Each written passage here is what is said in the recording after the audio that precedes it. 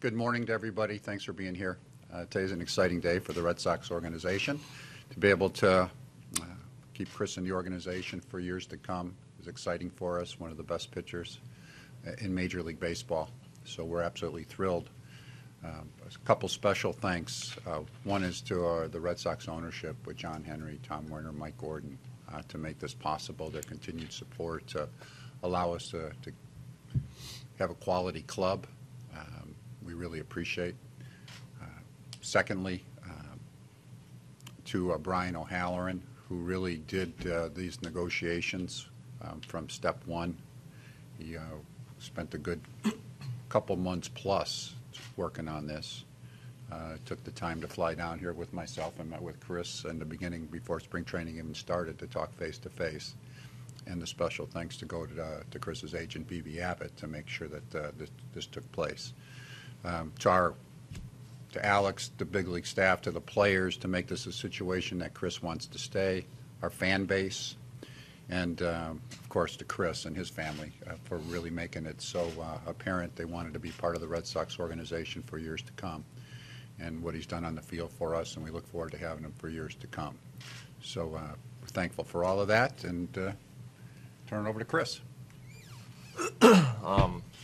I don't know how I follow that, but I definitely want to, start by thanking, John and Tom Werner, the ownership group of the Red Sox. I know this is, a big step for them to take. Like what Dave said, I made it very adamant at the very beginning of all this that I wanted to be here, and I'm very thankful that we were able to make it happen. Also, I want to thank my teammates.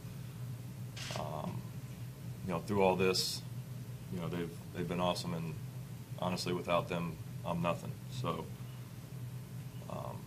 through this whole process, it's been kind of a crazy, hectic time, but just being able to be around them and have some levity and keep it easy has been nice.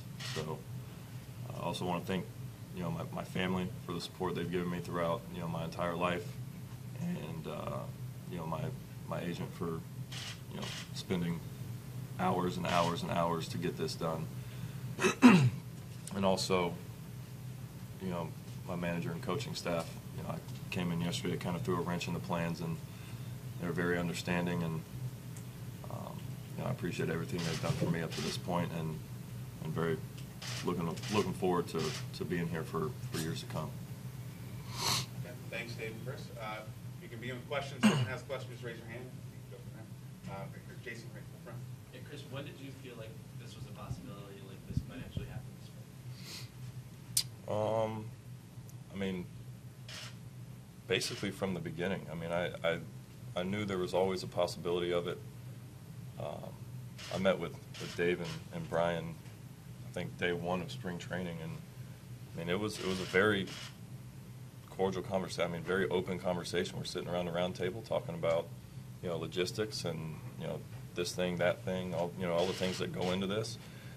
And I flat out told them I want to be here, and they flat out told me we want you to be here. So there's obviously some things that have to go on when something like this happens, and but it was a very, very transparent the entire time. There was nothing ever. There's really no kinks in the hose the entire way.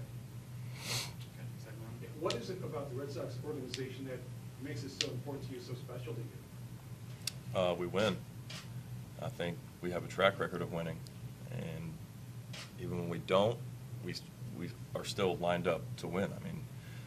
You look at the last, since the turn of the century, we have the most World Series wins. We've gone to 3 consecutive. We won the division 3 consecutive years. We went to the postseason 3 years. I've been to the postseason every year that I've been here. I know that's only 2 years so far, but and they care about us. They care about winning as much as we do, and I think they proved that. A lot of people can sit up here and talk about trying to win, but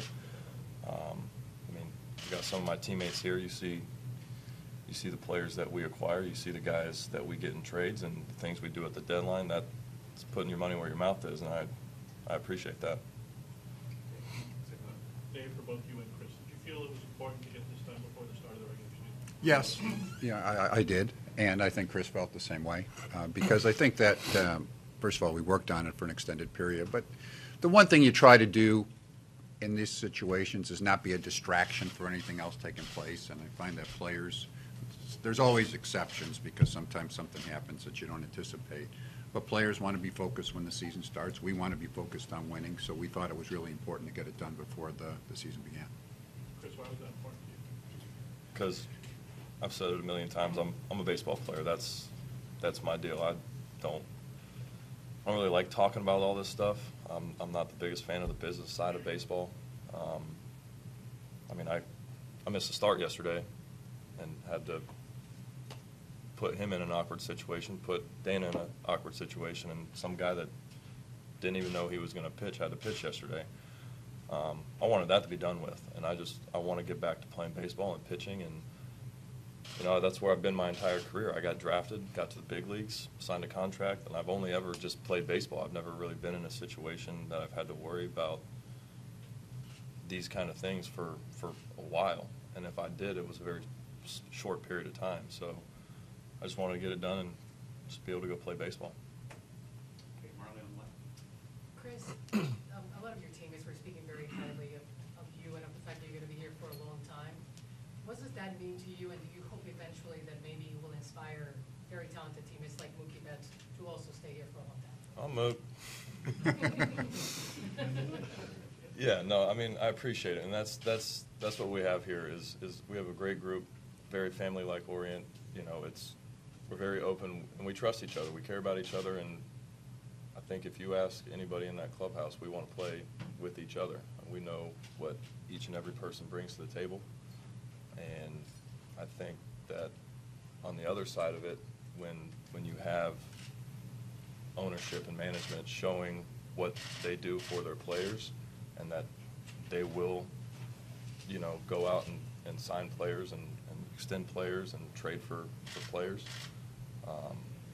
that's just more enticing to want to play here, and that's what we want. We want to build something that is sustainable for years to come. We're not trying to win last year. We're not just trying to win this year. We're trying to win next year, the year beyond, especially in this day and age when half the league isn't trying to win anything, and we have a team that's trying to win every year. That says a lot, and I think as players, you can't not respect it. Ian Brown on the left. Chris, a lot of players kind of like the allure of free agency, kind of getting there and seeing their absolute maximum dollars and all that. Talk about why you chose to go about it a little differently. Well, I mean, I think if you look at this as a whole from both sides, I think anyways it's pretty fair for both sides. I think anyways. I mean, that's why I signed it. But for me, the best possible deal wasn't the most money, right? And that is for some people, and I respect it. And I actually would tell people to do that. Hey, go to free agency, maximize your opportunity, get everything you can. We have a very small window as athletes in any sport to maximize our opportunity, because we're not going to, we can't do this for 30 years, But for me, living at my house for 2 extra months, picking my son up from school, I've made it to all of his practices for Little League. He has 14 games. I've been able to see 6 of them. I was supposed to be able to see the one today, but I got pushed back, so I got to pitch. But me and him are going to pitch on the same day, so that's pretty cool. I have 2 sons, and got another baby coming. So I want to be around my family. I want to be down here. This is where I live. This is where I went to school. This is where I kind of established my life. So for me, that's the best possible deal. In terms of money, it is what it is. Jason, front. Why was the opt-out something that was important to you in this deal? That's more my agent's doing. Obviously, I don't know a whole lot about that, but I believe it's also around when the new collective bargaining agreement is up as well, which from a business sense I think is good. But, I mean, hey, man, I just signed it. Don't talk about me leaving already. Dave, now that you've got this done, how much does this maybe give you some clarity as to what you can do down the road with where your other players are going to come? Well, I mean, of course, it helps a great deal. It's a situation where we know we have a lot of challenges, and I respect everything Chris said. I respect it from a player's perspective. I've been doing it a long time. I've had players leave organizations I've been, and I pick up the phone and call them and congratulate them and thank them for whatever they've done, because you really appreciate that. Then there's the business part of it, which I also understand. I've been doing that for a long time. And so you try to combine the two to put together the best clubs you possibly can. And we have a lot of great players, a lot of guys coming up for free agency, and you just try to do the best job as you can possibly putting everything together. It's a challenge. And again, I realize we're not going to be able to sign everybody, but this is a great start. And I also look at it for the next 3-4 years. We have 4 starting pitchers that are 4 of the best pitchers in Major League Baseball signed. And that's a good way to start building a club, and then you can go around that and complement them with players. So we'll tackle it step by step. It's not always going to be an easy chore, but the goal is, and I've always contended, take the lowest salaried club and the best player. They can sign that player. The challenge is putting a winning club around them. I mean, that's the hard part. And so, to me, that's always a challenge. That's my job, and Eddie Romero's job, and Brian O'Halloran's job, and Alex and the staff, and of course we include all of them. So that's always the challenge. And when you have players of this ability and other guys in here, they want to play where they can win. So you're trying to do all that together, and hopefully you can make it work. You mentioned why you wanted to get it done before the regular season starts. With your other free agents, would you be open to discussing things with them moving forward, or do you want to stop that as of opening day? I think we would stop opening day. I mean, unless something came out of the blue, like I told somebody, pick your star player, and we got a bunch of them. Somebody knocks on the door and says, hey, I'll take a 1-year contract for $3 million. I'd say, okay, well, we'll probably sign that deal right now. But I think as far as negotiations are concerned, I think it's usually wise to stop at opening day, because you don't want to be a distraction. They want to focus on putting up the best numbers they can. They want to win a championship. And so, again, unless something completely unanticipated happened, I would think that that's what would happen is opening day. We would, any type of negotiations we have, we would stop at that point. Okay, we'll take 2 more. Bill? Chris, Dave mentioned having a good chunk of rotation together for multiple years going forward. How much was that maybe a deciding factor in you wanting to stay with those guys and continue to build with them? I mean, I think if you look at the overall winning style, I think it starts with starting pitching. And like he said, I mean, we got some horses in this rotation, and I think, that's a plus. I mean, that is a big step in the right direction for winning. And like I said, I mean, I like to win.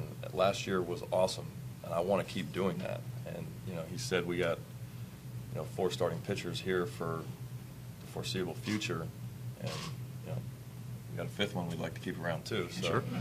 No question. But no question. But we all push each other. We all want to be better, and I think they're all here. I think that shows a lot. I mean, I know Rick just left, but that shows what we have here, and